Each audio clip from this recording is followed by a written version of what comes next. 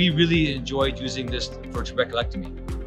Designing the scleral flap design, I was very impressed actually with the anatomical landmarks.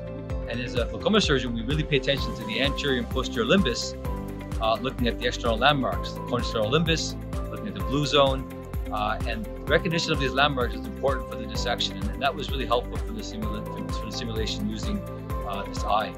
Entering the anterior chamber and making the ostium are all part of it as well.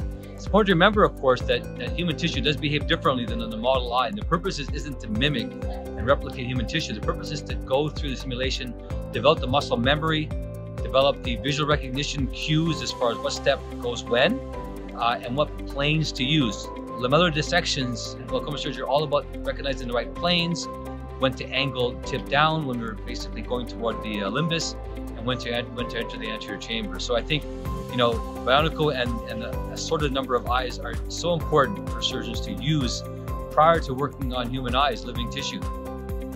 And this is a great opportunity for those who are looking for to learn trabeculectomy. With this eye, you can train all the surgical steps, including the creation of the scleral flap.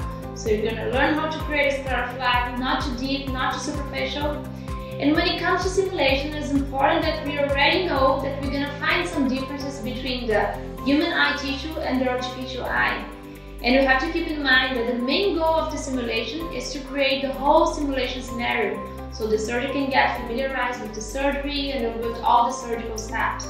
Just a few little insights from our experiences using the eye, and I wish all of you success, and please practice, practice, practice, and then go in, of course, well armed with the knowledge and with the simulation and with the power to do great stuff. Peace.